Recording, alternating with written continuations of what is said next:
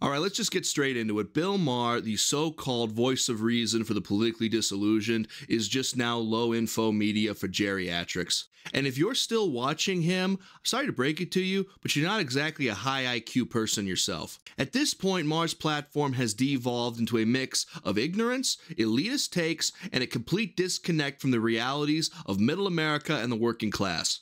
This is the same guy who spent years talking down to the very people he claims to speak for. So let's break down exactly why he's become irrelevant, why his viewers are being misled, and why he perpetuates a dangerous narrative. Let's start with his complete ignorance of firearms and basic gun laws. Bill Maher loves to rant about how the average American doesn't need an AR-15 or how gun owners are just paranoid. The reality? He has no idea what he's talking about when it comes to the Second Amendment or firearms regulations.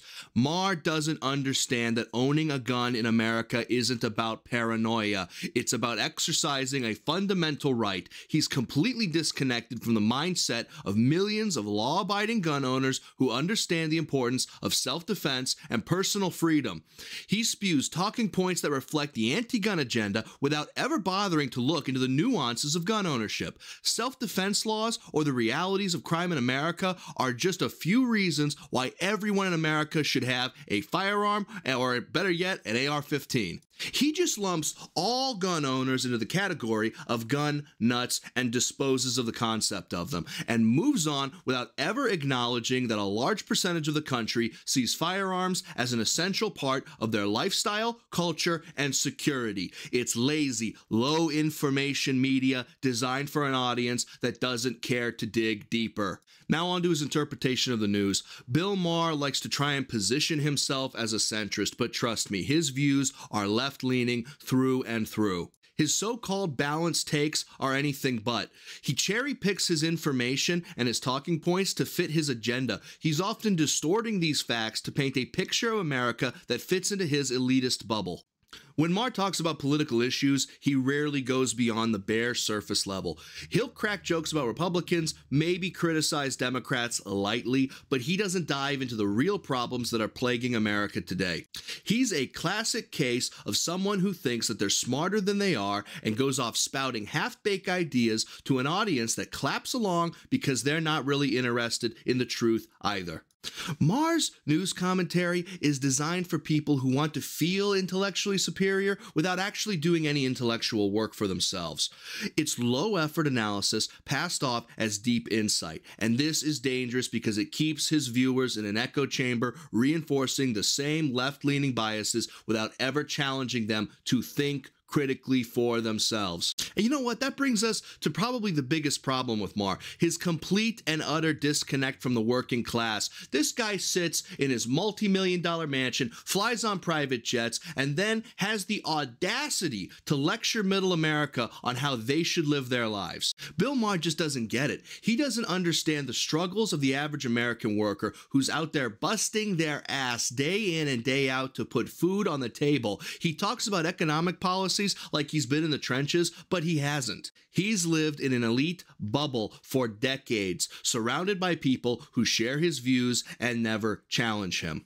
People in America, the people who work in industries like manufacturing, oil, agriculture, they're dealing with real issues that Maher will never understand. They're living paycheck to paycheck, struggling with healthcare costs, worried about job security, and dealing with the effects of policies pushed out by out-of-touch elites like him. Maher is completely tone-deaf to their concerns. It's not just ignorance, though. Bill Maher has outright contempt for middle America and the middle class. He constantly mocks what he sees as flyover states, the parts of America that don't live up to his coastal liberal ideas. He portrays the people who live there as backwards, uneducated, easily manipulated, and worse. Just look at how he talks about middle America, the so-called red states. He'll joke about how they're full of religious zealots and dumb conservatives without ever trying to understand their perspective and the struggles these people live through. The people Maher belittles are the backbone of this country. They're the farmers, the factory workers, the truck drivers, and the small business owners that keep this nation running day in and day out so Maher can sit fat and happy in his palace and look down on the plebs.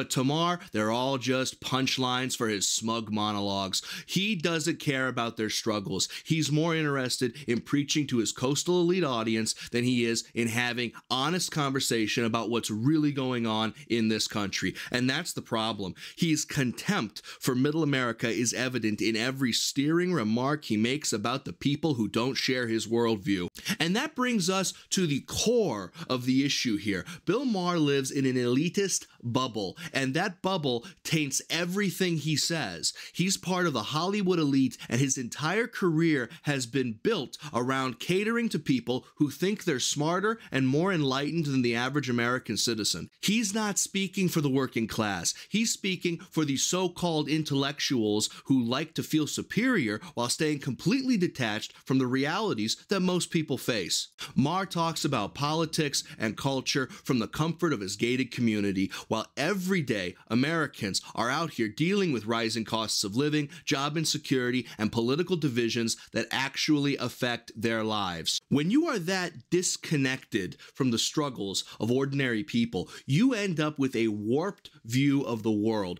Maher thinks he's giving a balanced take, but in reality, he's regurgitating the same elitist talking points that get passed around in the circles he moves in. And here's the kicker. If you're still watching Bill Maher thinking you're getting some kind of intellectual insight, you're just as out of touch as he is. You're low IQ for buying into his act. His viewers sit there nodding along, thinking they're smarter than everyone else because Maher told them so. But the reality is they're just being spoon-fed the same elitist garbage that keeps them disconnected from the truth. It is lazy media for people who don't want to think critically, and if you're part of that crowd, it's time to wake the hell up. Bill Maher is not the voice of reason he pretends to be. He's an entertainer who has lost touch with the people he claims to speak for. And if you're still tuning in thinking you're getting some great insight, you're the one lying to yourself. At the end of the day, Bill Maher represents everything wrong with modern American media: an out-of-touch, elitist, disconnected from the realities of middle America, pushing half-baked ideas to an audience that's too comfortable to challenge him.